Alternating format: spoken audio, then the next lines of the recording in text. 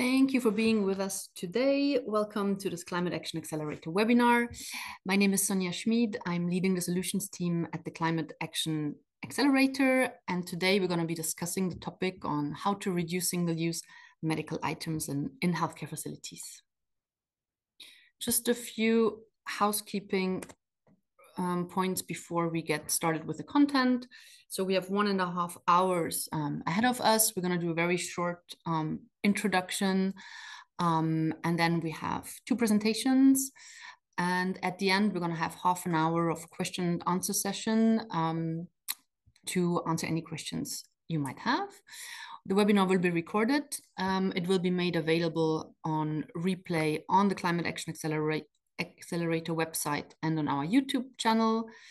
We do ask you to keep your audio and video off at all time unless you're given the floor. Please do write your questions in the Q&A session or raise your hand if you have any questions. We also have translation available to French or any other language that is available. So you just have to go to the pane and then go show subtitles, and then you will be able to see live translation of the webinar. So just a short introduction. Who is the Climate Action Accelerator? We're a non-profit organization based in Geneva. Our aim is to scale up climate action, notably within the international aid and health sector. We're supporting our partner organizations towards a radical transformation of their practices and enabling them to halve their carbon emissions by 2030 and reducing other environmental impacts. Our partners benefit from close support of the Climate Action Accelerator in building their environmental roadmaps and action plans. And we also provide them with a network to exchange and to share good practices with their peer or publicly as part of this webinar. We have almost 30 partners on board. You see some of them on the screen. With us to discuss the topic of reducing single-use medical items today are Hind and Corentine Berthet. Neil has spent over 20 years working within the NHS in various procurement and commercial roles. He's currently leading the Anchors program for the NHS Greater Manchester, and until very recently was also Chief Procurement Officer for NHS Cheshire and Merseyside. And Neil has been instrumental in implementing strategies to reduce environmental impacts in healthcare settings. And Neil will share some of the good practice examples within the NHS and also set the scene for the webinar today. And then we also have Corentine Berthet with us. Corentine is the Supply Chain Sustainability Coordinator at Médecins Sans Frontières, so Doctors Without Borders. Corentine has extensive experience in procurement and supply chain and has been with MSF for the last 15 years. She's currently focusing on developing and implementing strategies to reduce the environmental impact of MSF supply chain, including selecting more environmentally friendly items and improving practices to reduce consumption. And she will discuss some of the projects that were implemented at MSF and share some of the learnings of these projects. So without any further ado, I'll hand over to Neil. And please, Neil, please feel free to share your screen and start your presentation. Thank you very much.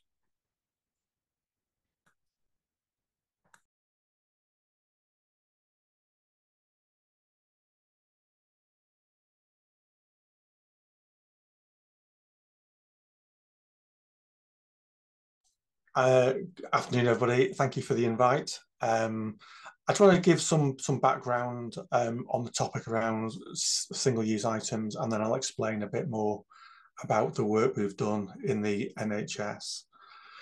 So why is this important? Why is this one of the things we want to talk about? I think hopefully we're all aware of some of the problems with plastic. The average the average waste is around 28 kilograms of plastic waste per person. We now know there are microplastics getting into the food and into the air, and there's evidence now that, you know, even in newborn babies and in lungs, microplastics are being identified. So I think there's now lots of evidence to show this is, you know, this is becoming a serious issue. We also know that oil and gas extraction, which is needed for plastics, has high energy use as well. So there are, you know, a number of negative impacts on the environment.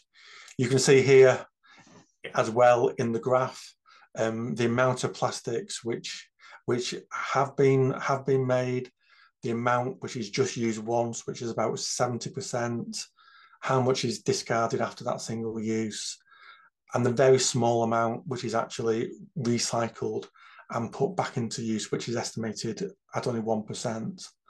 So you can see, you know, a lot of the plastic which is being made is going into landfill, is being incinerated, which are causing us other issues as well. So what are the problems with single-use items in healthcare? Again, the amount of waste which is generated is very high. Hospitals generate about 13 kilograms of waste per bed per day, of which up to a quarter of that can also be hazardous waste as well. This brings us cost implications, a reliance on the supply chain. We saw this during COVID. You know, when we can't get, there was a huge reliance on single-use items, and the supply chain soon failed, which caused healthcare systems across the world huge issues. And you often see single-use products being marketed as being safer, have less risk for infection, but that's not always the case. And you can see here on the graph, you know, 13 kilograms of waste per day, of which a quarter is plastic. That's over a ton of plastic waste per bed for each year. There's a nice picture here at the bottom of all the items used in a standard cataract operation. It's estimated there's over 100 single-use items used per cataract operation, and over 4 million of these operations are carried out annually across Europe. So you can start to see the number of items that we are generating from the operations that we undertake. Do you want to talk a bit about the current usage and the priorities? Where do we think the focus should be? So this was an interesting piece of research that was done by No Harm Europe, where they looked at 6 categories, which their research showed accounted for 60% of the total plastics being used. There are gloves, and you'll hear more about that in the next session. IV solution bags, non-woven fabrics such as gowns and drapes, syringes, incontinence and nappies and other linked products, and then intravenous systems as well. So this starts to give you some ideas on where we might want to focus, where we can make the biggest amount of impact in the clinical space. There's also quite a lot used outside of a clinical setting as well. There's a bigger list here of things that you may be using in your own organizations. The catering has had quite a lot of focus, and lots of governments have implemented legislation to encourage people to move away from plastic cups and plastic in these categories. And that's been fairly successful when that has been done. And you can see now lots of alternatives, some examples here of paper cups, the wooden knife forks and spoons, and wooden stirrers, for example. And I think we've started to see these when we go to, the high street coffee shops and takeaways as well, but also being implemented in hospitals and healthcare settings as well. There are others in patient care as well. I think medicine pots is one which is quite interesting. I know a piece of work I was involved in looked at the use of the plastic medicine pots that were being used, where the paper alternative would have been perfectly acceptable, and we've seen some changes in the way they have been used as well. The wipes, some now reusable alternatives with the wipes, but again, some people find these not as easy to implement and easy to use as a single-use items. But we are seeing more items coming on the market, and continents as well, starting to see some alternatives coming with reusable items in this space as well. Some others that were picked up in the research, probably not as big in usage, the plastic bags, sponges, and also plastic toys. Quite a lot of use of those in some areas with children. But again, all items where you might want to think about how are we using these products, and are there any alternatives? So what are the key strategies for reduction? How do we start to look at the numbers and find alternatives? So I think there's three main areas really. One is to look at our supply chain. What are the products we are buying? Do we really need them? Have our suppliers got alternative products that we can start to investigate? We know again during COVID, there was a move from single use to reusable, because there were organisations that were more local, that could specialise in the reusable items, especially in things like the gowns and the scrubs, for example. Starting to look at alternative materials. Are there other products we can use to make some of these items which are not plastic? Some interesting research I know around around aprons not being made from plastic, but being made from products such as cornstarch. So I think starting to see more innovation in the marketplace, and then starting to think about recycling and waste management. If we are still using plastic or are using single-use items, are there opportunities to actually recycle these items or even remanufacture them, which I'll talk about in a minute. So some ideas that you may want to have a think about. There's also a question which probably should be at the forefront of our mind if we're working in purchasing, is, do we need to buy the item at all? Is there really any medical or patient or healthcare benefits in the things that we are buying? And I've got an interesting example in the case studies where we found there were an item we were buying that wasn't really giving us any benefit, and now that is being phased out. The waste hierarchy, I hope, is something people are fairly familiar with. And again, it's useful to have this in mind when we're looking at our buying strategies. And do we need, as I said, do we need these items? Is it something where we can rethink, redesign? Can we think about reductions? And we're going to hear more examples over gloves, where lots of work has been done. Is it something we could repair if it's not a single-use item, but we're thinking of going out and buying something else?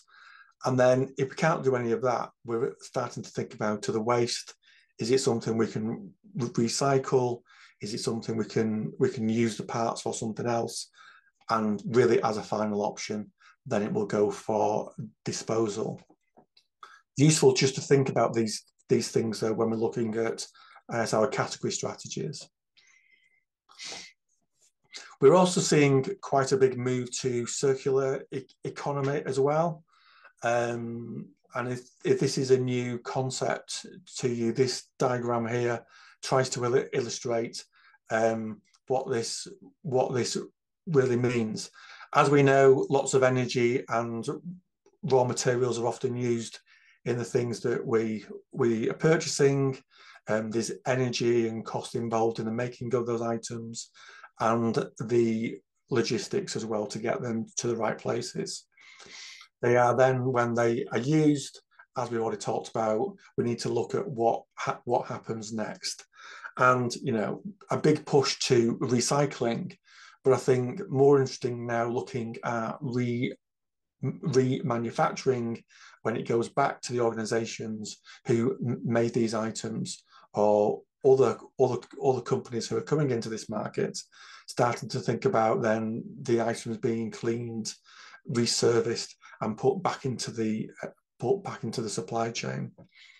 And also reuse as well is where we really need to be moving to, where we can have a product and we can use it a number of times. But I thought that was a nice diagram there, which illustrates the thinking in this space. Remanufacturing, which I've already spoken about, we're seeing increased evidence and increased research to show some of the benefits which remanufacturing can bring. And a nice diagram here looking at some CP items. You can see here the CO2 impact and the global warming impact of when items are made, with a much smaller footprint when items are remanufactured.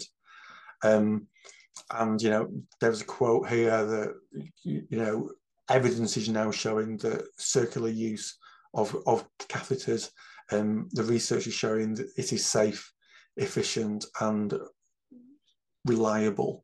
And also these items are often much cheaper to purchase as well. So there is a cost saving there as well.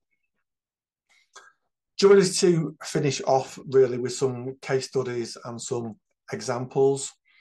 These are in the main all examples from the NHS, but these are proven examples.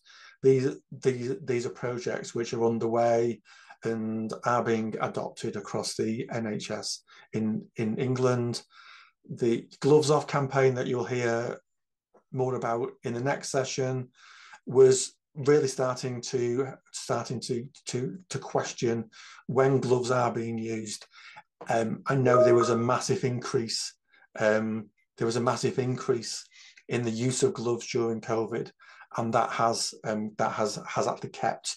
So lots of education, lots of work going on to get people having patient contact, just to think about, do you really need to be wearing gloves all the time? Which I know some of the case studies have seen a massive reduction in the use of gloves by at least a third, if not more. Nice photograph at the bottom around theatre caps.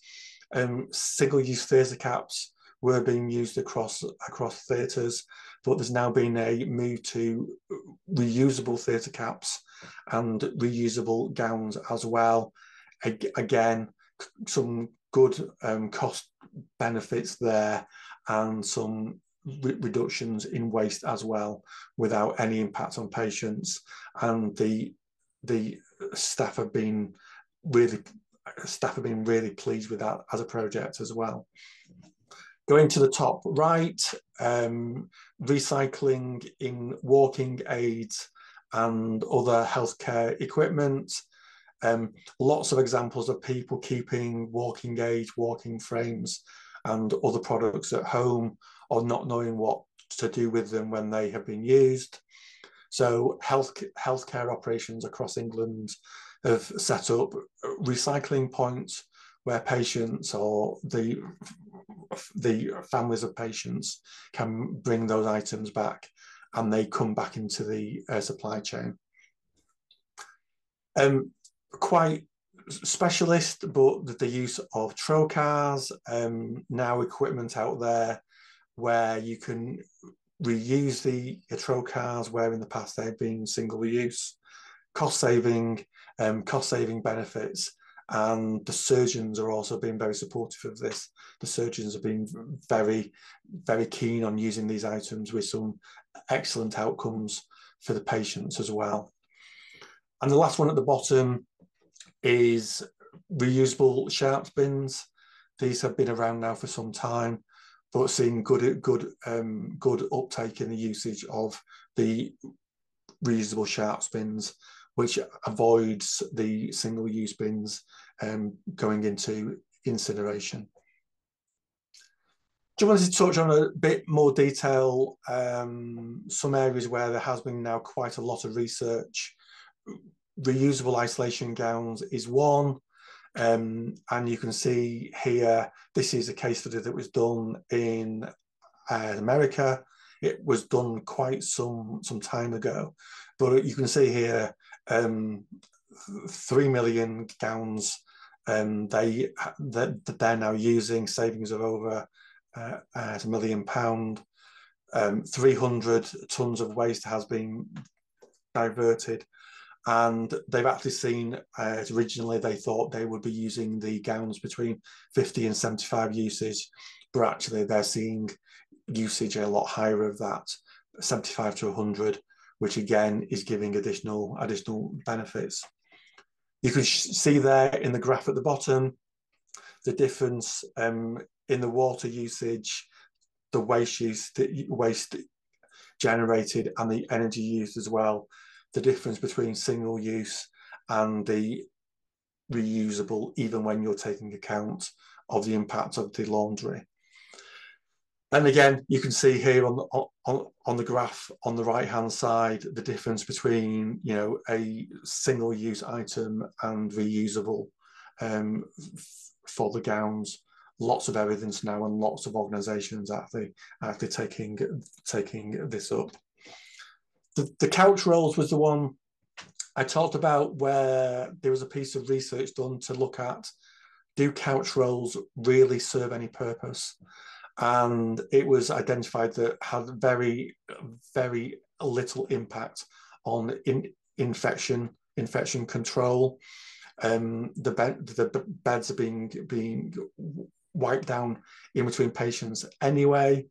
The savings are not huge, but average hospital was we've estimated about £4,500 euros, but a massive reduction in the use of paper, about 55 miles of paper used in an average hospital in the UK, equivalent to about over seven trees, and a big reduction in waste as well.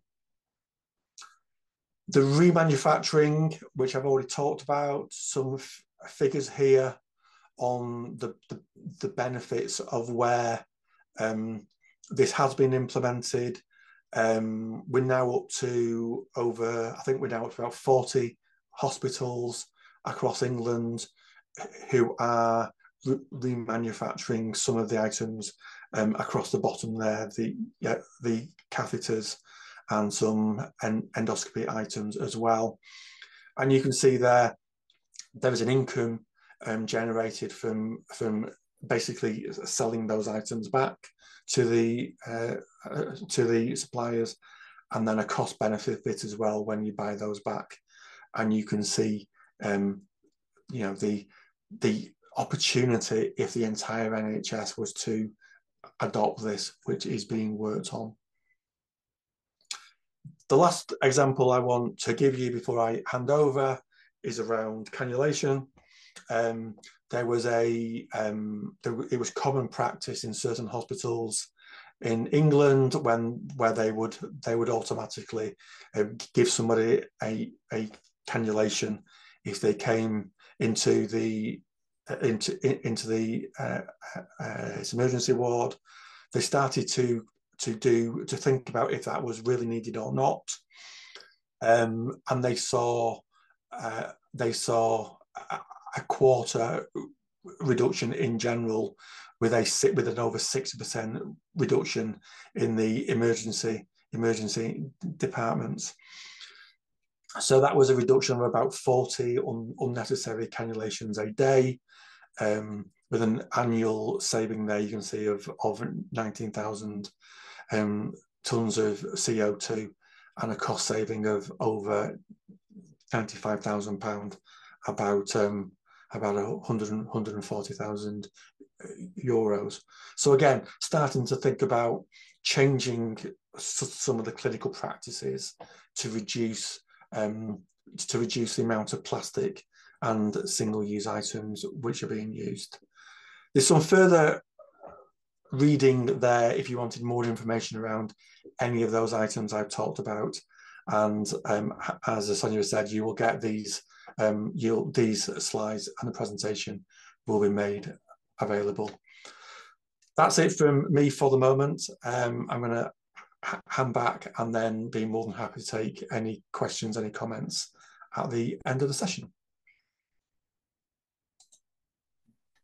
Thanks a lot, Neil. Yeah, we indeed have already 2 questions, but we're going to take them at the end of the session after the presentation from Corentine. Corentine, could you kindly share your screen as well? Yeah.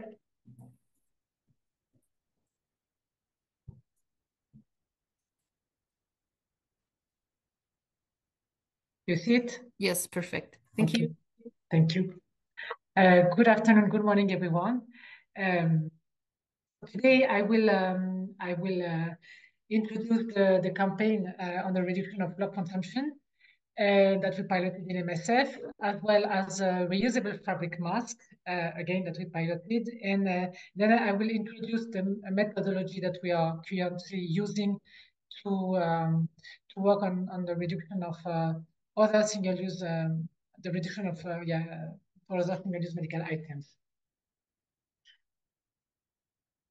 So the Wear with Care campaign, that's the name that we gave to it. It is actually based on the Gloves Off campaign that was mentioned earlier by Neil. And we came to this idea of doing a campaign because we didn't find any eco-friendly alternatives that was meeting MSF requirements to replace the examination gloves. And of course, we looked at biodegradable, compostable options, but actually those ones are not suitable for MSF. We also saw in the literature that there is a general tendency to overuse gloves in the healthcare sectors, which was also confirmed through a survey that we did among our staff in charge of infection and prevention control, reported that they were wearing gloves in some situations where they were actually not in direct contact with blood or body fluids. So we proposed to run the campaign with the main objective of rationalize the glove consumption, to improve compliance with standard precautions, and also to reduce the mental impact of glove use. The second objective was also to reduce the risk of healthcare-associated infections, because sometimes people tend to put gloves instead of washing their hands, which can lead to cross-contamination. So, but prior to launching a large campaign, we wanted to run a pilot with the objectives to evaluate it and ultimately propose a methodology that will be then replicable in other contexts. Voilà. And we piloted this campaign in Lebanon. So of course, a campaign is not just about putting posters on the wall, but it is foremost about understanding practices and a reason for overuse, and then based on the findings, tailoring the communication messages and identifying actions for improvement. So we targeted both medical and non-medical staff because we know that they are all wearer of examination gloves in our context, and we also targeted the patients, notably by the posters that we put in the waiting rooms, where we explain to them that healthcare workers don't always have to wear masks. Voilà. We also hired a campaign manager with an infection and prevention control profile for 9 months. In terms of communication campaign, we introduced it. We introduced the campaign with an official kickoff presentation where we introduced notions related to climate change, planetary health, the importance of caring for the environment. Of course, we had posters. And we did regular trainings and refresher courses. We didn't invite anything. We simply tapped into the learning resources that we have in MSF related to infection and prevention control. We insisted a lot on surface disinfection, medical equipment disinfection, cross-contamination prevention, etc. And to monitor, to collect the data, we had 3 methods. So we did surveys. So we did the first surveys before the official launch of the campaign, and then a survey in the middle and at the end of the campaign. And it was to assess the knowledge of the staff related to the best practices regarding hand hygiene and glove use. We also did the on-site audit, again, before the official launch of the campaign, in the middle and towards the end. And it was actually the campaign manager going to the wards and making the observation of the participants' behavior. This was completed also by feedback that was provided by the campaign manager. And we had also a network of champions, consisting in both medical and non-medical staff that actually that wanted to participate, and they were quite key in gathering insights and suggestions to rationalize the glove use. We defined 2 indicators to monitor the success of the campaign: qualitative indicators, which was related to the improvements in the results of the surveys and audits, and quantitative indicators, which was the glove consumption per consultation in the participating wards. So what we found is that actually from the start, the staff member were conscious about best practices regarding the hand hygiene and glove use. Throughout the campaign, we also we could notice an improvement by all the medical staff in adhering to the standard precautions, and in parallel, we could see also that people like hygienists stopped using examination gloves and instead started reusing again the heavy-duty gloves.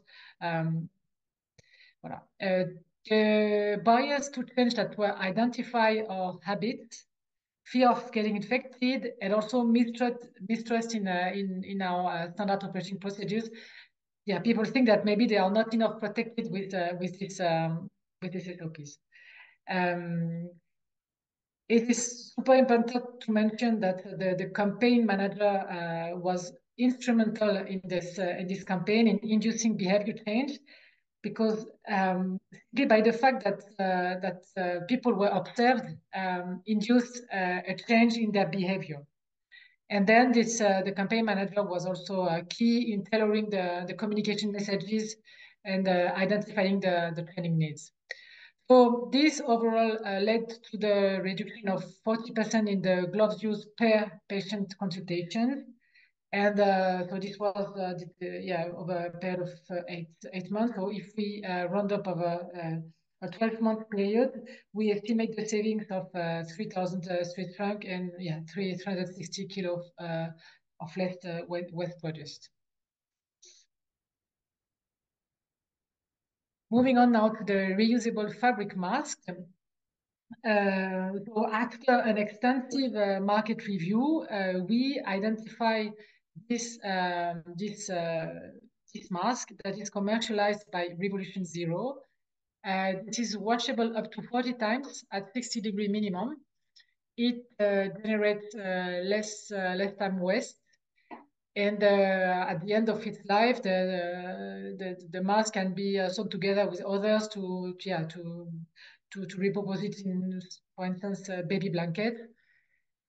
And if there is no possibility to recycle it, then you just have simply to incinerate it as any other single-use mask.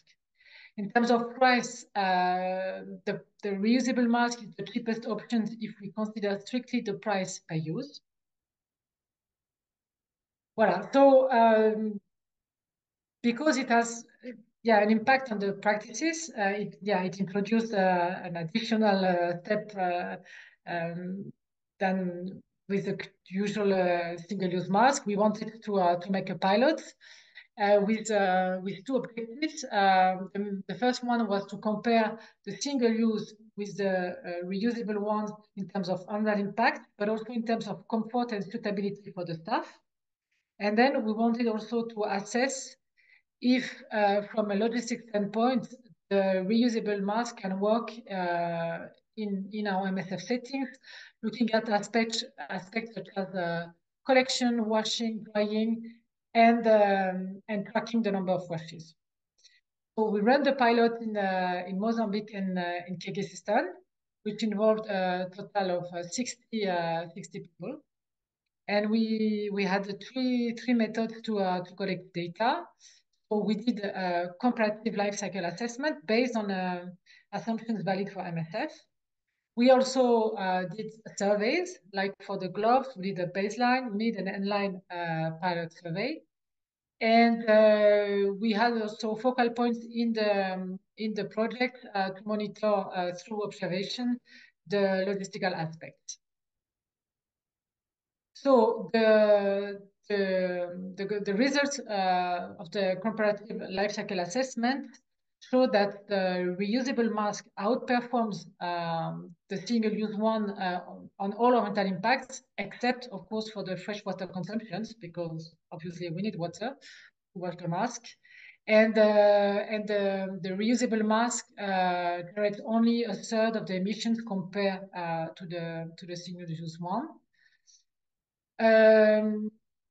The staff member overall, they expressed a slightly more positive experience with the reusable mask because they feel safer and need less to adjust the mask when they wear it. On the logistical aspects, it was interesting to have two different situations where in Kyrgyzstan people wanted to have their own mask personalized, while in Mozambique it wasn't an issue for them to use a mask that was worn before by somebody else. But our conclusion is that actually the mask should be personalized because actually the experience of multiple users in Mozambique led to quite a high amount of loss of the mask because people feel less responsible for it. We could also test the central washing, meaning the washing in our MSF facilities versus home washing. So both are possible. And we designed also SOPs for that. And washing at home, meaning people can wash it either using a washing machine or washing it manually. And to track the number of washes, we opted for a manual tracking system where people had to put a bar onto the mask every time it was washed. What was super important is that actually we need to use a permanent marker because otherwise the ink will fade over time. And what is key is also to make an official presentation of the new product so that people get higher trust in it. So where are we at the moment and the challenges that we face to scale up the implementation? That actually the tracking system worked well in this two projects, but we think that it might not be appropriate for some settings, especially in big settings where the things will be washed in a central manner. Because it adds actually extra work when putting a bar every time. So we are currently reflecting on other options. Of course, we considered options like RFID and putting maybe a QR code directly into in the mask, but it requires other technologies and cost, of course. So well, we are still there reflecting, and we also we took a closer look at our mask use indications, since now we are outside COVID, and the thing is that there are very few indications for mask use in it. Basically, mask is indicated when has to be worn when we do highly aseptic procedures, and also when people think that they are at risk of getting infected, but that's it. So, and reusable masks are not suitable for isolation setups, because then actually the mask becomes a hazardous waste and has to be discarded straight away. So nonetheless, we are convinced it's a great product, and we want to implement it because we think it makes also our project more resilient in case of future pandemic, for instance, where the supply chain might be again very much challenged. But yeah, that's where we are. So based on the experience of the mask and gloves, we actually wanted to broaden the scope of our efforts to all single-use medical items. And that's why we decided to launch another project with the objective to reduce the impact of single-use medical items and the packaging by orienting procurement towards more sustainable products and improving rational use. The challenge is that there are more than 1,000 products in our MSF catalogs that are flagged as single-use medical items. So it's quite difficult to know what items are most problematic in terms of environmental impact. And the methodologies such as the life cycle assessment are not feasible because they're too expensive, too time consuming. So with this project, we want to develop a framework that will allow identifying key priority items in terms of environmental impact and mitigation efforts. And we want also to propose concrete mitigation measures.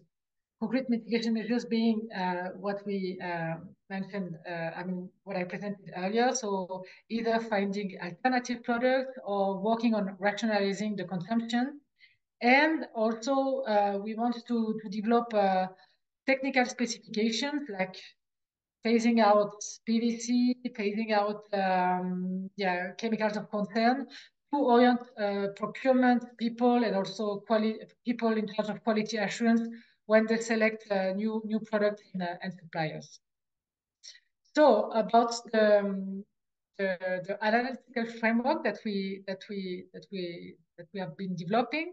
So this analytical framework translates in an Excel file with many formulas behind it, and is based on a life cycle approach built around several assumptions that are valid for MSF. So in this framework, all the life cycle stages are considered. I mean, manufacturing, transport, storage, and end of life. We didn't consider the use phase because we assumed there is no additional resources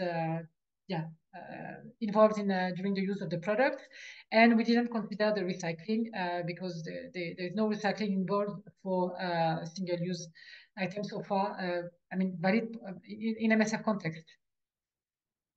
Then the tool enables the calculation of the impact of each item and its packaging based on three environmental indicators, which are climate change, meaning the CO2 emission generated during all life cycle stages, the human health, which is actually the adverse effect on health occurring during all life cycle stages, and then the plastic pollution.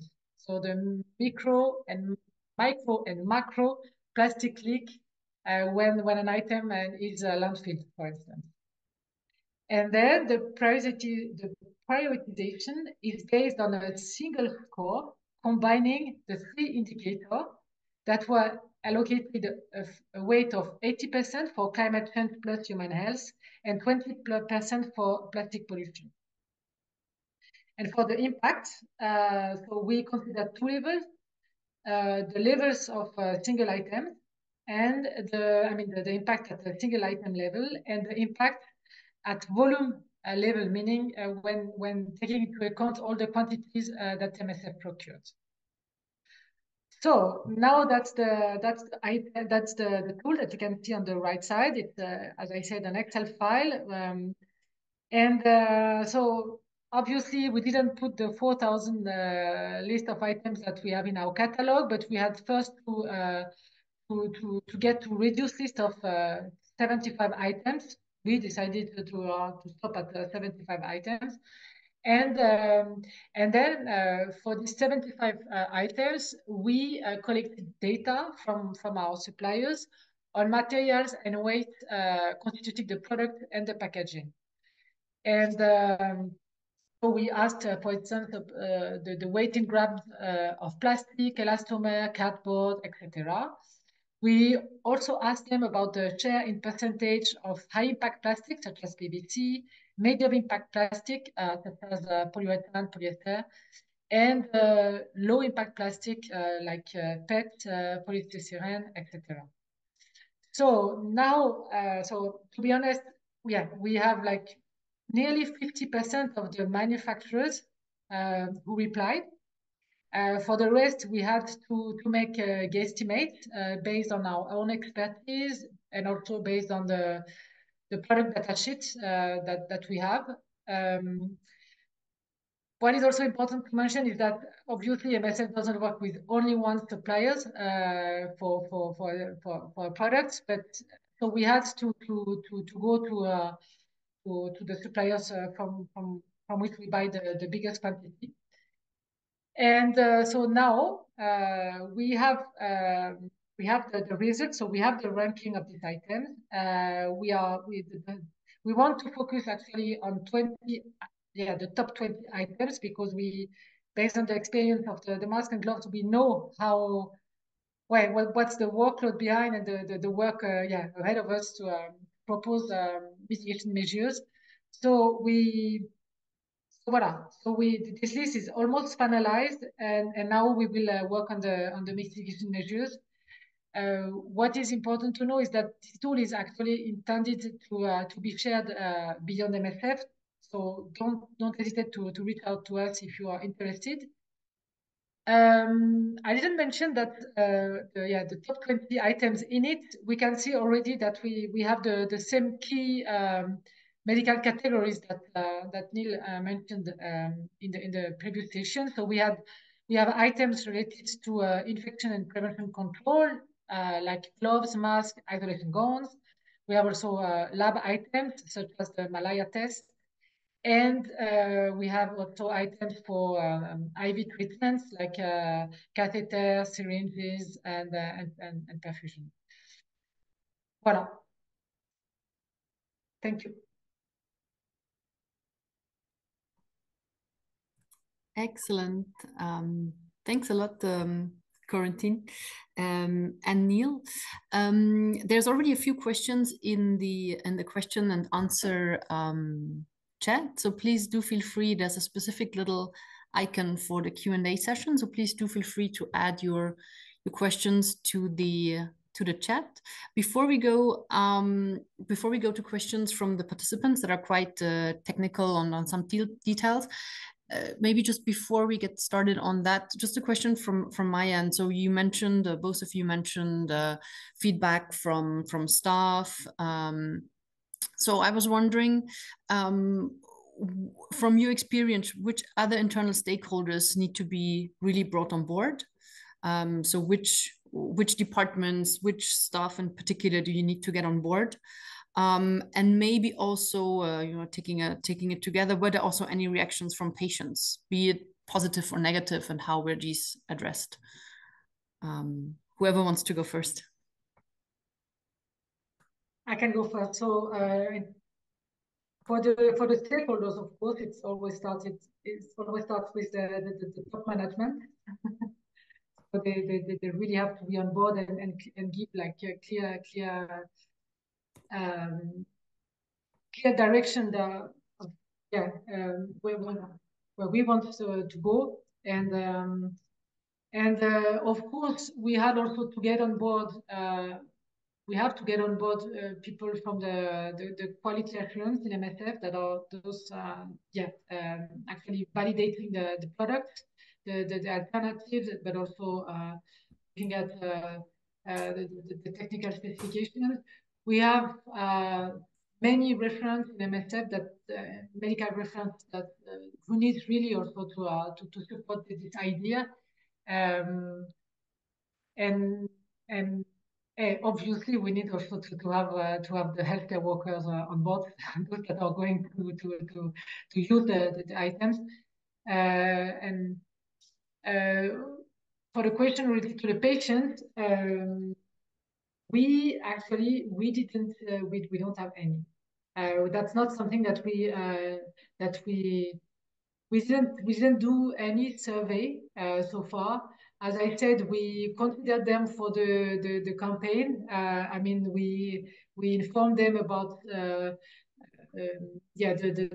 use of gloves by a healthcare worker. And why they don't always wear gloves, but we don't have this information. Thank you. Nido, you want to add something? I think just to add on the stakeholder side, I mean, we realised quite early on as one of our projects, the infection prevention resources are key. You know, doing any initiatives which is changing medical practice, you know, anywhere there could be seen to be a risk of increasing the risk of infection, it's really key to have those individuals involved. And I think it's almost everybody really in the organisation, from, you know, as Corentine said, you know, from the executives at the board level, coming through to those involved in the purchasing, those involved in the management of the theatres and the wards, to the people who are using the products. I think there's quite a lot of effort which is needed on the comms around some of these projects and getting people bought in, and making sure you're taking the people with them on the journey. Where it will not work is if just on a Monday morning there is a change in product. That's where it will fail, because people, you know, will be very skeptical, and people tend to think some of this is being done just to save money. And yes, as we talked about, some of the projects there is a cost saving there, which is an additional benefit. But I think when people understand it's around, you know, reducing our waste, reducing the impact on the environment, they're very keen and supportive in making it work. So I mean, I think that would be my big thing, is to have a working group, you know, involving the right people, but appreciate it will take some time and effort and investment from those individuals. Great, thank you. Then there's actually quite a lot of, like a few questions around safety, hygiene, infections. So starting with one, Corentine, can you share the prevalence of hospital-acquired infections on staff that are not wearing protective clothing, especially gloves?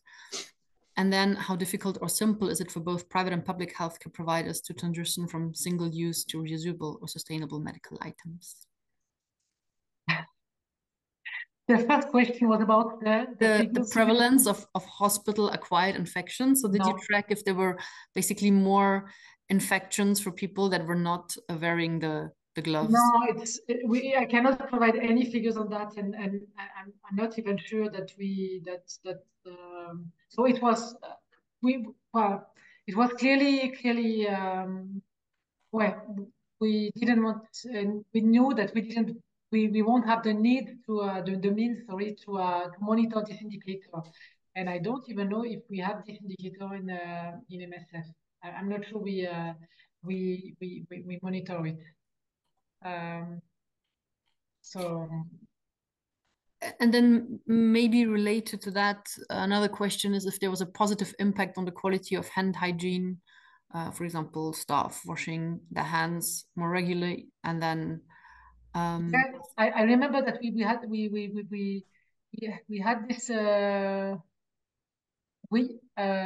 Yes, they actually they improve on that. From the question in the I mean from the results of the audit, I remember that people improved in washing their hands. Yeah.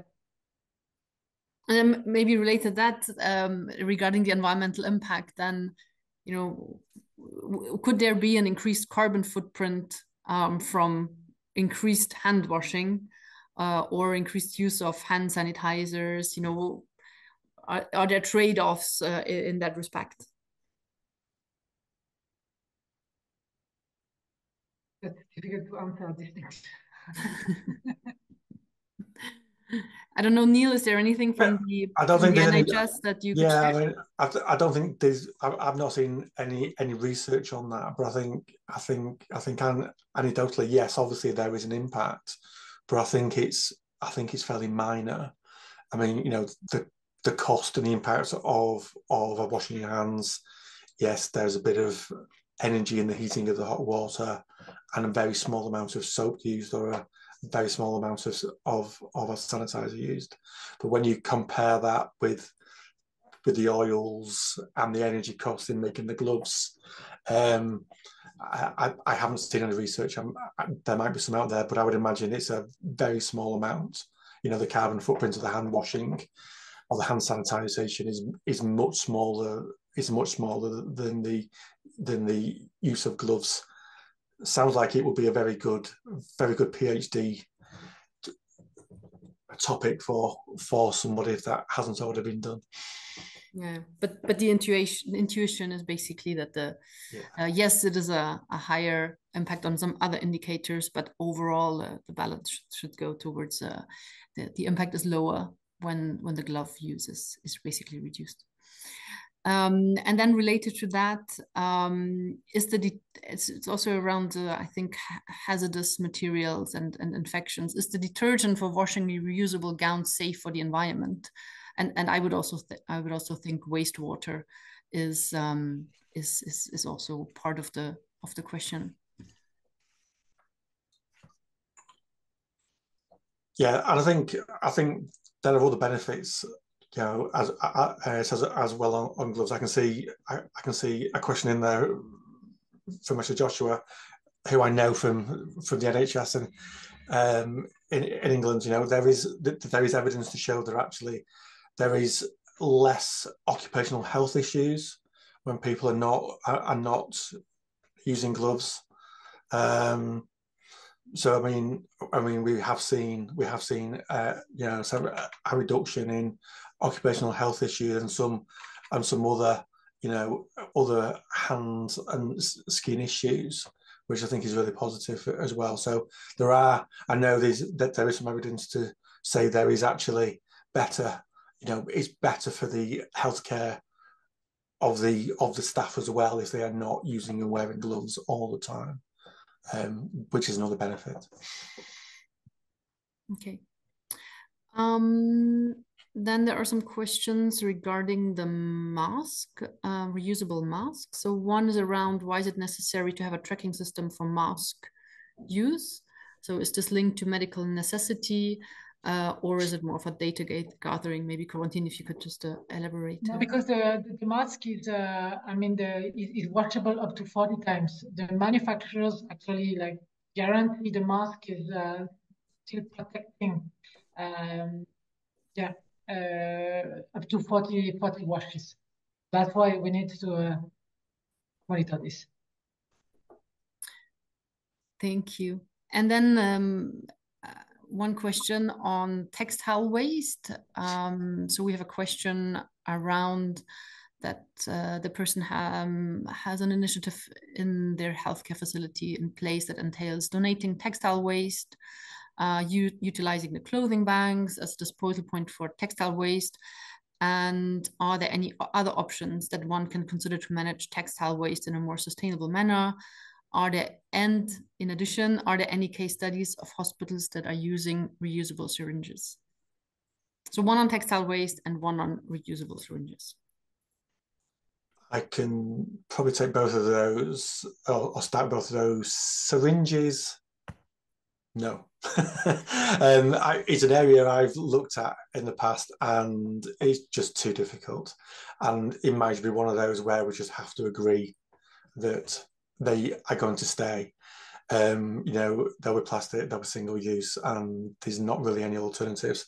I know there's some, you can use reusable syringes for enteral feeds, which is a bit different, with the feeding tubes, for example. So that's one. I can see we've got a hand up, so I'm quite happy to pause there. I think I provided admission to speak for the person that raised the hand. I hope I clicked on the right one. Oh, sorry, here. Am I audible? Yes, now it works. Please go ahead. All right. Thank you. Now, the reason I'm asking about reusable syringes, oh, excuse my manners. My name is Tepo Mukhadi. I'm an environmental health practitioner by profession working for a public hospital. Now, we are generating a lot of syringes. I know in dentistry department, they do have these reusable syringes made of aluminum or metallic stainless steel. So I wanted to find out if there are such initiatives out there that we can maybe take a look at, take best practices from. Because we are generating a lot of syringes as medical waste. You look at the way we dispose syringes, we dispose it as a whole inside the sharps container. And that makes the sharps container to get full very quickly. So if we can have an alternative, then we might be able to reduce our syringe or our plastic waste generation. That's the reason why I wanted to find out about the syringe. Yeah. Thank you. I'm not aware of any real research in this space. I think my feeling is that the energy needed and the effort needed in the decontamination of the syringes in between patients, and I'm not an expert in the space, and I don't know what the issues are on the number of times you could use a syringe as well without having to change the needles, or you would have to change the needles in between every use. It's an area I've never really looked into, but I think it's one we've always felt would be very difficult. I'd be really interested if anyone has done any research or has seen any evidence in this space, but it's not an area I've ever looked at. I'm not really aware of any case studies in the NHS, I'm afraid. And in MSF, it's not something that, of course, we discussed it, and because many of our colleagues in the past worked with reusable syringes, but it's always the typical example that people use to say, well, we're not going backwards using reusable syringes. I think there is a fear of using because and also a fear of so. First of all, getting backward, and also maybe all the contamination issues that could be involved in reusing such a syringe. The only syringe that we reuse are the antiviral ones, but I'm sure that's not the one you are thinking of.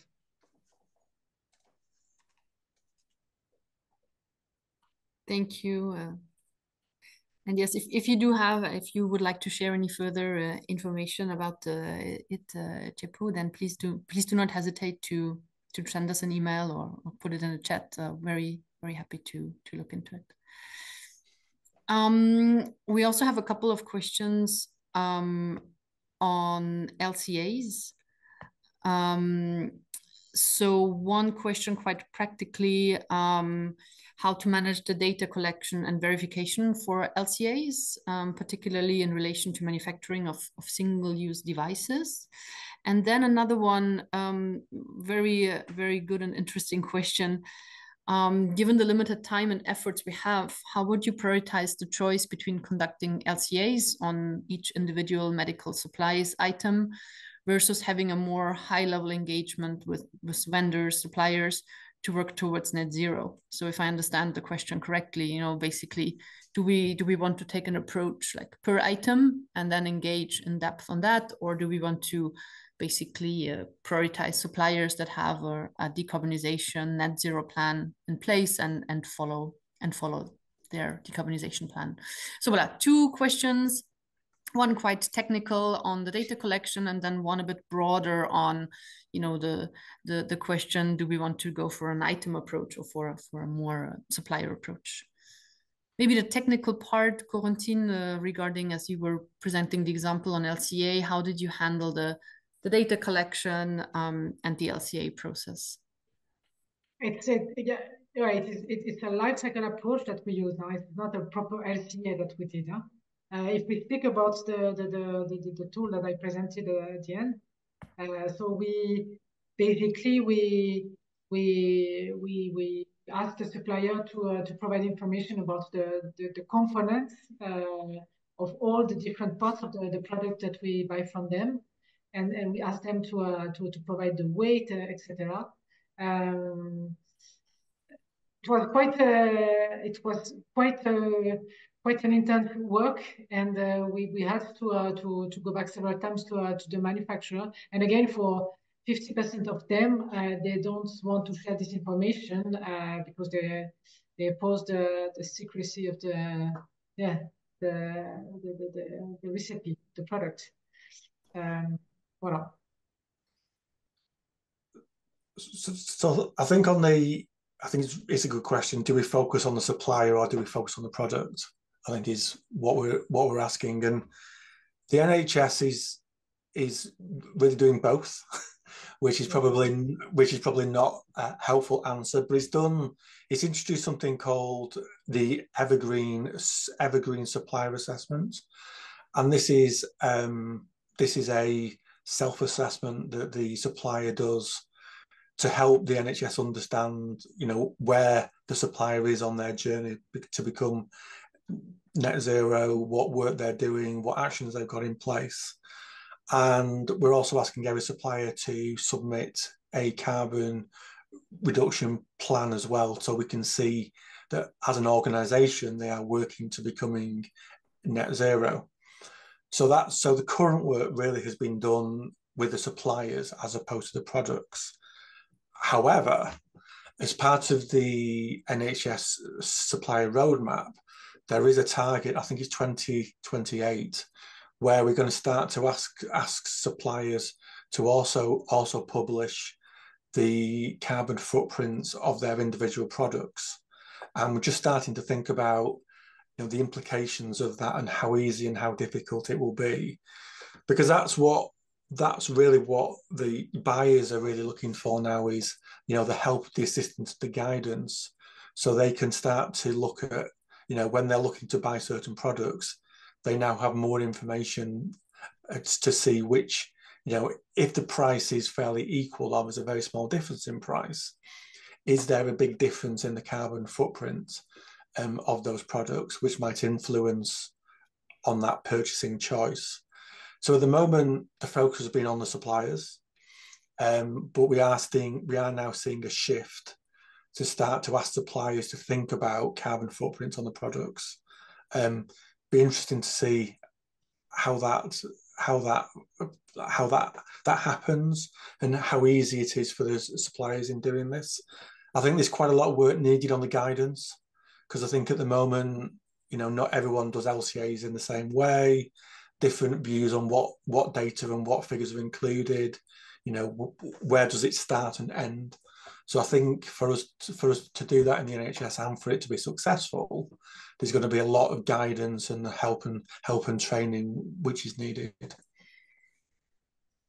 There's a comment in the question and answer chat saying you could do both, but also focus on procedures. Sometimes it's easier to have impact on waste generated from procedure rather than trying to tackle an individual item for all procedures.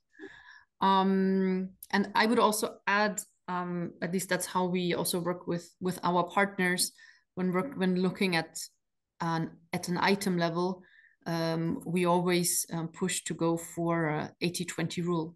So which are the top items, analyze the top items and really focus on those and not looking at every single item that is sourced. So it's really important to look at the hotspots basically.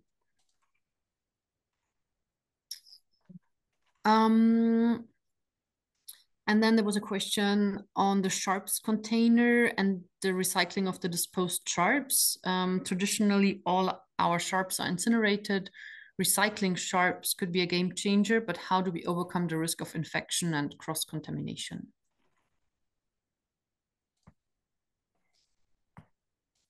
Go Neil. I was just including a link in the chat. So I think I think that might be a misunderstanding of some of the comments I made. So what we are doing in the NHS is recycling the sharps bins, the sharps containers, not the sharps items themselves. I think going back to our early conversation over syringes, I'm not aware of anybody doing that, but the sharp bins, sharp containers now is fairly common practice in the NHS, where the boxes where the sharp items could go into are now reused a number of times, and they are obviously cleaned and disinfected in between usage. Thanks for the clarification, Neil. Then we have a question on monitoring. What would be the monitoring system in place to see evolution in mission implementation? I think that refers mostly to Corentin's presentation. So maybe you could, briefly elaborate again on the monitoring system. Yeah, we could take the same indicator as the one that was used for the campaign. So looking at the quantity used versus the number of consultations, because that are figures that are easily accessible, and yeah, looking at a qualitative indicator. I mean, like we did it through surveys and audits. It's quite heavy. I'm not sure we can do it every time.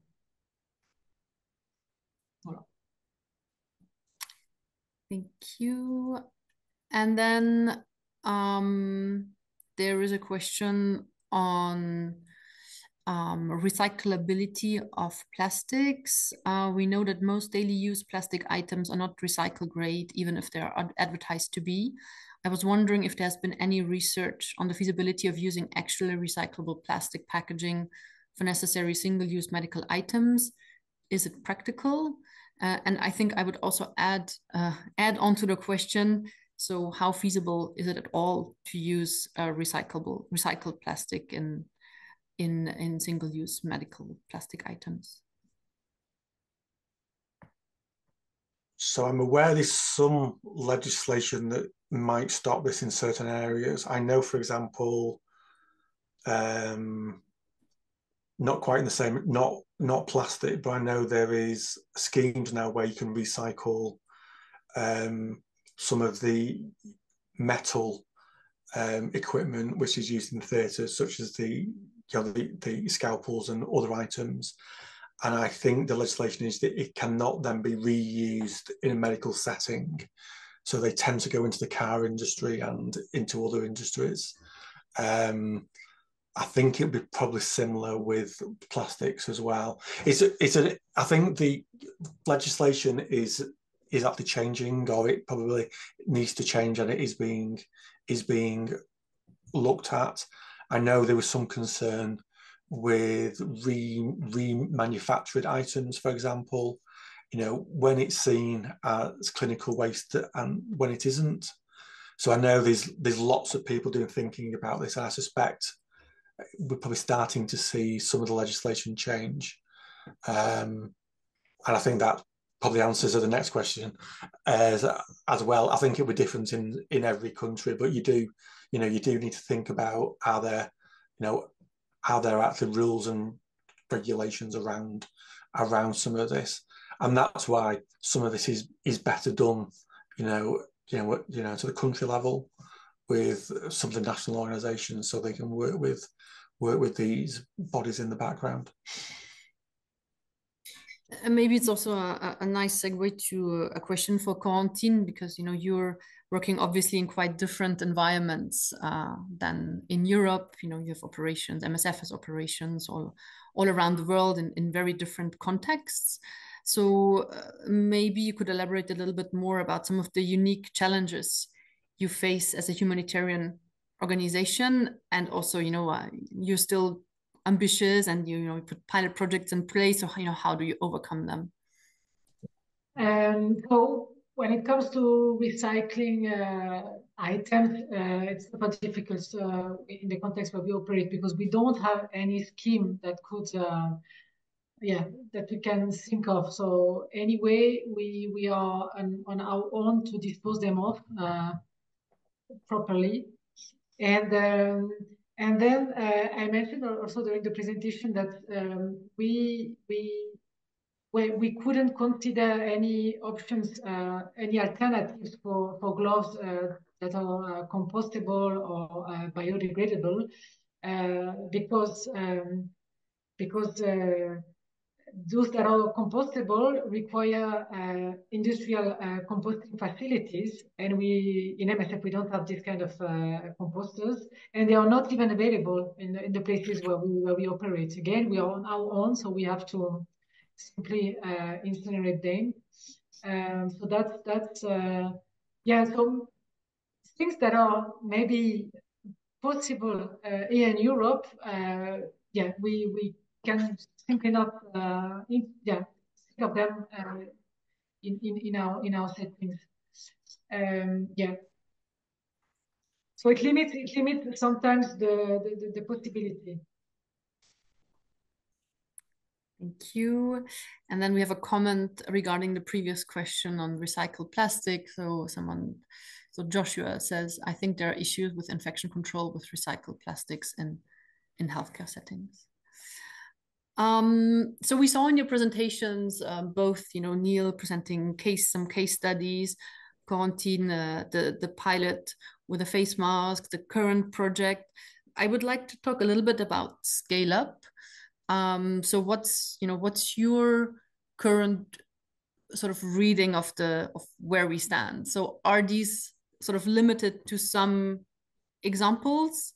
Do we already see a scale up? So, for example, I think about NHS, different entities, really taking on these pilots and really scaling it up, or are these pilots for now? And basically, what would need to happen in order to scale up these initiatives? So I think you're seeing a bigger uptake, especially across the NHS. I mean, every hospital, every trust, every organisation is encouraged, is not encouraged, but has to have a green plan. And organisations now have to report back on their progress against that plan and other targets set by NHS England. So I think there are lots of case studies, but you're now seeing a more wider adoption of those case studies. It's probably fair to say that the adoption sometimes is slow. It can take organisations quite a long time to take on board new ideas, new thinking. And that comes down to, like with all these things, the question of resources and the cost of the staffing, cost of having to get the staff involved, and the priorities of the organization. So I think we would all like to see, you know, lots more progress being made. But it's also probably fair to say, if you look to where we were, say 3-4 years ago, a massive amount of work has been done, and I hope that we will continue to see that speed of progress continue over the next few years as well. Yeah, to comment on that, how I see that in MSF. Yeah, again, well, like Neil said, we would like to see way more of these case studies carried out elsewhere. We are also working with our suppliers at quite a high level, like Tim mentioned, like asking them about what they do to decarbonize the supply chain and etc. And we are working through the project on. Yeah, we are working on improving our technical specifications, see how we can reduce maybe the use of certain plastic and components. But the thing is that as MSF, we are quite small compared to other buyers, and we'll have to join forces with other big players in order to see these changes happening.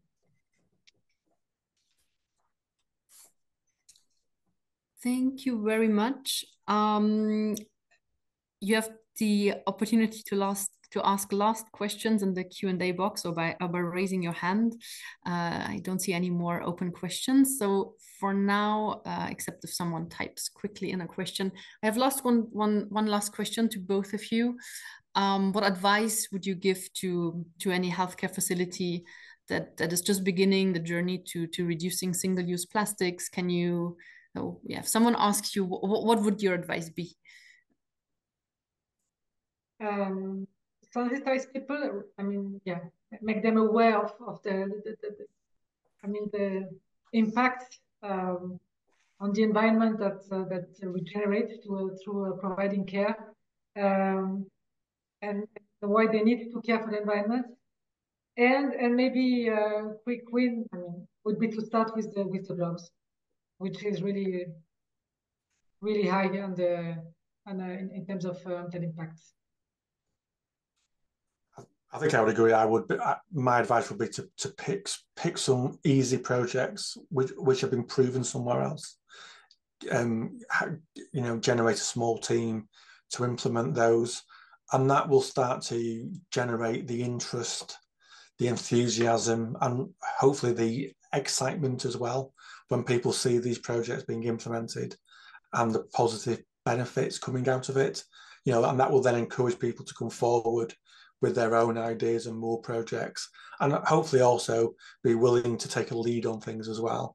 I think where hospitals have made the most amount of progress, it's when there's certain individuals who are very keen and passionate, and you find quite a lot of these projects are done by people doing it alongside a busy day job. But we are seeing more investment now in specialist individuals and teams that can help out to make this happen. So my advice would be to pick some easy things and just get them done, and then shout about it extremely loudly. Sounds great. We have one last question in the chat, and please just answer it super quickly because we're running out of time. Does plastic have a future in healthcare? Are we going to be able to reduce or get rid of plastics completely?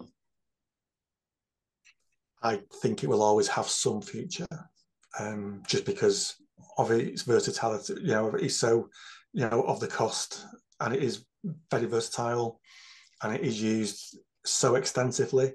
But I think, as we've talked about with the case studies we've talked about and the examples, I think we can see a big reduction in the amount of plastic used. Thank you.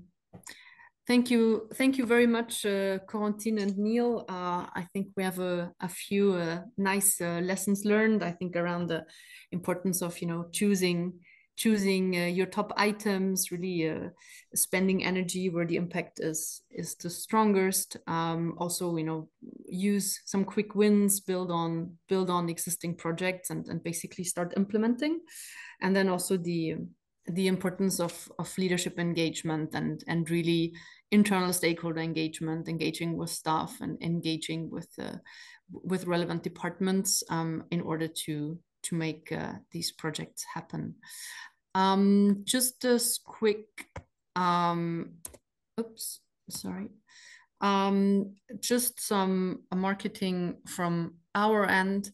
I just want to turn your attention to a publication that was recently made public on the sectoral roadmap for the humanitarian sector, which contains an analysis of the emissions of the whole sector, as well as an operational playbook for organizations that are looking to reduce their greenhouse gas emissions in line with the Paris Agreement. That is really based on the experience that we have with all the partners we accompanied in the sector, as well as an analysis of how systemic actors can show leadership and enable change. So this is available on our website, of course, and you will have the link in the slide deck. Also, you will find on our website a whole inventory repository of solutions per different domains, from procurement to transport, energy. So all open source on our website. Please do check it out.